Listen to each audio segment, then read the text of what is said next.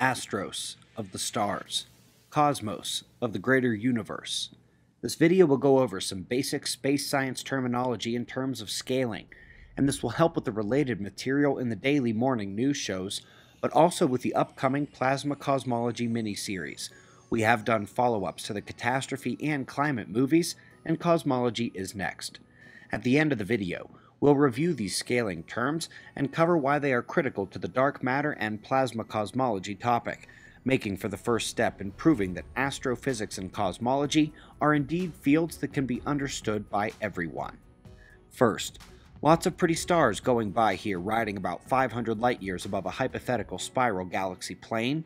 So let's begin there with the region just outside the magnetic field of a star. At our sun we call that the heliosphere, but at others we call it the astrosphere, and the circumstellar medium, the region just outside of that, is a dense halo of solar wind plasma mixing with the dust, gas, and plasma from the galaxy.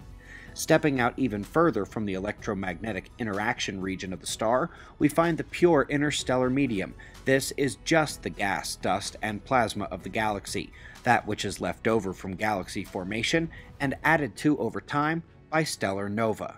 We step out next to the circumgalactic medium, just outside the galaxy. It's another halo region immediately surrounding it. Then, as you move out through that interstellar medium and then the circumgalactic medium, you may still be within a cocoon of galaxies in a cluster, and that region between the galaxies is called the intracluster medium, not unlike the scaled-up version of the interstellar medium within these galaxies. Now, the clusters of galaxies are not randomly spread through the cosmos, but organized into a web of filaments, strung along them like pearls on a string, which are actually currents since they are moving and feeding the galaxies with their gas and dust and plasma, and they are doing so as they organize the heavens. The intergalactic medium, also known as the warm-hot intergalactic medium, and the cosmic web, is indeed where they say up to half or more of all luminous matter in the universe can be found. Now, here is the cosmic scale chart with a bit of additional info at the top. Particle physics at the smallest scale absolutely has found a place in the largest scale sciences, and planetary system study is at an all-time high. But for the purposes of this video, the cosmic scaling terminology with an eye towards dark matter, the particle physics is a different story outside of that cosmic level terminology, and there's actually almost no dark matter science at all at the planetary or planetary system scale. You don't need dark matter or anything but the sun and planets to explain our orbits mathematically.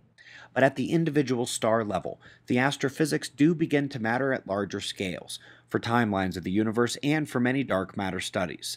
But as we move out, we don't see much outside of the annihilation realm for the circumstellar medium, scientists hoping for an indirect detection of dark matter annihilations in that region.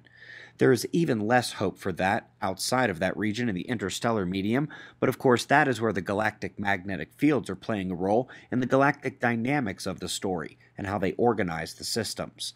And when we get to the galaxy level beyond, the CGM material becomes incredibly important for both seeking indirect detections of dark matter, but also for those hoping to explain galactic dynamics, cluster dynamics, and the organizing power of the cosmic web using normal matter instead. The circumgalactic medium is where we have already begun to see studies discovering mass and dynamics in favor of the latter alternative. And out to the cosmic web, they are finding that the missing material of the universe is in those constructs that induce dynamic effects on complex systems. Screenshot, jot down, tweet, whatever. Just make sure you understand these terms for both the morning shows and the upcoming Plasma Cosmology series. And be safe, everyone.